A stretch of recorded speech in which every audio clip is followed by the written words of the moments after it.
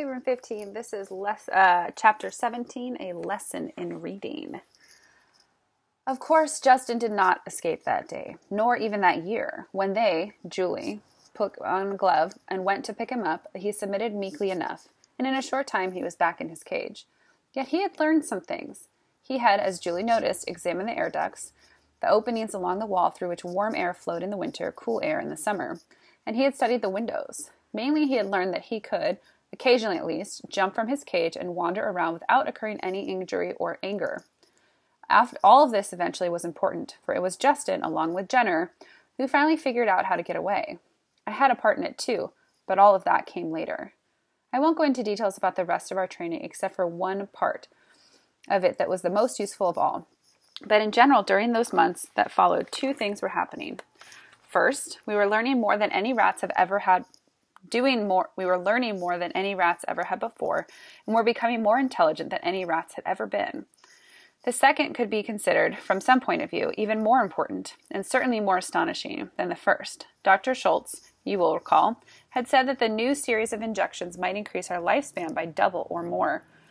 Yet even he was not prepared for what happened. Perhaps it was the odd combination of both types of injections working together.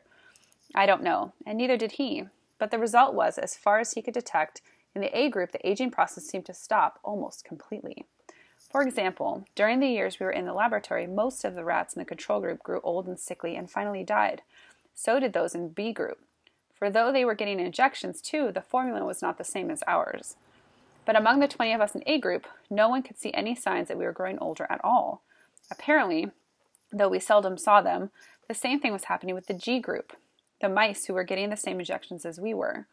Dr. Schultz was greatly excited about this. This short lifespan has always been a prime limiting factor in education, he told George and Julie. If we can double it and speed up the learning process at the same time, the possibilities are enormous. Double it? Even now, years later, years after the injections were stopped, we seem scarcely any older than we were then. We could not detect either of these things ourselves. That is, we didn't feel any different. And since we had no contact with the other groups, we had no basis for comparison. All we had to go by was what Dr. Schultz said. He and the others were preparing a research paper about us to be published in some scientific journal. So each morning he dictated the results of the previous day's test into a tape recorder. We heard all of it. There were lots of technical stuff we couldn't understand, especially at first, until the paper was published. He kept reminding George and Julie of this. The whole experiment was going to be kept secret. The one important phase of training began one day after weeks of really hard work at the shape recognition that I mentioned before. But this was different. For the first time, they used sounds along with shapes and pictures, real pictures we could recognize. For example, one of the first and simplest of these exercises was a picture, a clear photograph of a rat. I suppose they felt sure we would know what that was. This picture was shown on the screen, with the light behind it. Then, afterwards, I had looked at the picture and recognized it. A shape flashed on the screen under it, a sort of half circle and two straight lines, not like anything I've ever seen before. Then the voice began again. R, R, R. It was Julie's voice, speaking very clearly. It had a tiny sound. It was a record. After repeating R a dozen times or so, that particular shape disappeared and another came into the screen, still under the picture of the rat. It was a triangle with legs on it. And Julie's voice began again. A, A, A. When the shape disappeared, the third one came into view. This one was a cross. Julie's voice said, T, T, T. Then all three shapes appeared at once, and the record said, R, A, T, rat. You will already have recognized what's going on. They were teaching us to read. The symbols under the picture were the letters rat, or the letters R-A-T. But the idea did not become clear to me, nor to any of us, for quite a long time, because, of course, we didn't know what reading was.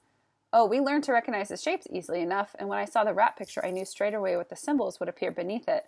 In the same way, when the picture showed a cat, I knew that the same shapes would appear, except the first one would be a half circle, and Julie's voice would repeat, C, C, C.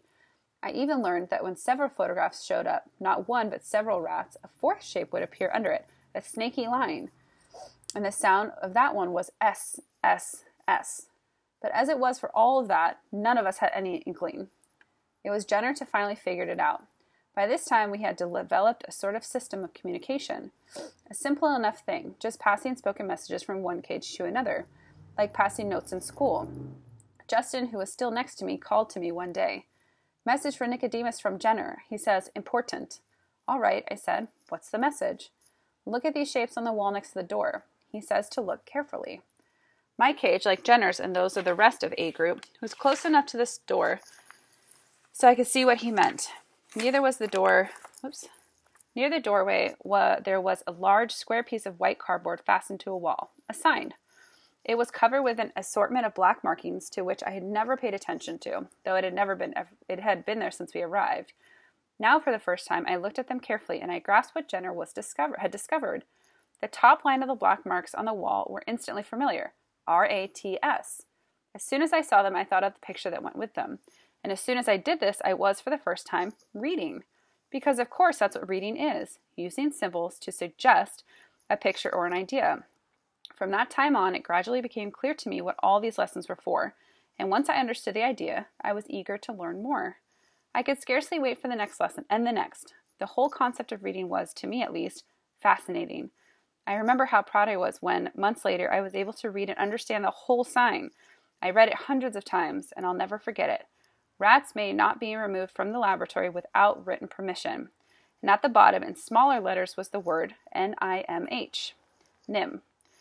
But then a puzzling thing came up, a thing we're not really sure even now. Apparently, Dr. Schultz, who was running the lessons, did not realize how well they were succeeding. He continued the training with new words and new pictures every day. But the fact was, once we had grasped the idea and learned the different sounds of each letter stood for, we leaped way ahead of him. I remember well during one of the lessons looking at the picture of the tree. Under it flashed the letters T-R-E-E. But in the photograph, though the tree was in the foreground, there was a building in the background and a sign near it. I scarcely glanced at the T-R-E-E, but concentrated instead on reading the sign. It said, NIM, private parking by permit only, reserved for doctors and staff, no visitor parking. The building behind it, tall and white, looked much like the building we were in. I'm sure Dr. Schultz had plans for testing our reading ability. I could even guess, from the words he was teaching us, what the tests were going to be like. For example, he taught us left, right, door, food, open, and so on. It was not hard to imagine the test. I would be placed in one chamber, my food in another. There would be 2 doors and a sign saying, for food, open door at right. Or something like, then, if all of us moved unerringly toward the proper door, he would know that we understood the sign. As I said, I'm sure he planned to do this, but apparently he did not think we were ready for it yet. I think maybe he was a little afraid to try it, because if he did it so soon, or if any other reason it did not work, his experiment would be a failure. He wanted to be sure, and is cautioned with what he was doing. Justin announced one evening around the partition, I'm going to get out of this cage tonight and wander around a bit. How can you? It's locked. Yes, but did you notice along the bottom edge there's a printed strip? I had not noticed it. I should perhaps explain that when Dr. Schultz and the others opened our cages, we never quite see how they did it. They manipulated something under the plastic floor, something we could not see. What does it say? I've been trying to read it the last 3 times they brought me back from training. It's very small print, but I think I finally made it out. It says, to release door, pull knob forward and slide right. Knob. Under the floor, about an inch back, there's a metal thing just in front of the shelf. I think that's the knob, and I think that I can reach it through the wire. Anyway, I'm going to try. Now? Not until they close up. Closing up was a ritual Dr. Schultz, George, and Julie went through each night. For about an hour, they sat at their desks, wrote notes in their books, filed papers in cabinets, and finally locked the cabinets. Then they checked all the cages, dimmed the lights, locked the doors, and went home, leaving us alone in the still laboratory. About a half an hour after they left that night, Justin said, I'm going to try now. I heard a scuffling noise, a click, and a scrape of metal, and in a matter of seconds, I saw his door swing open. It was as simple as that, when you could read. Wait, I said, what's the matter? If you jump down, you won't be able to get back up, then they'll know. I thought of that. I'm not going to jump down. I'm going to climb up the outside of the cage. It's easy. I've climbed up the inside 1,000 times. Above these cages, there's another shelf, and it's empty. I'm going to walk along there and see what I can see. I think there's a way to climb the floor and up again. Why don't I go with you? My door would open the same way as his. Better not this time, don't you think? If something goes wrong and I can't get back in, they'll say it's just A9 again. But if 2 of us are found outside, they'll take it seriously. They might put new locks on the cages. He was right. And you can see that already we had both the same idea in mind, that this might be the first stop toward the escape for all of us.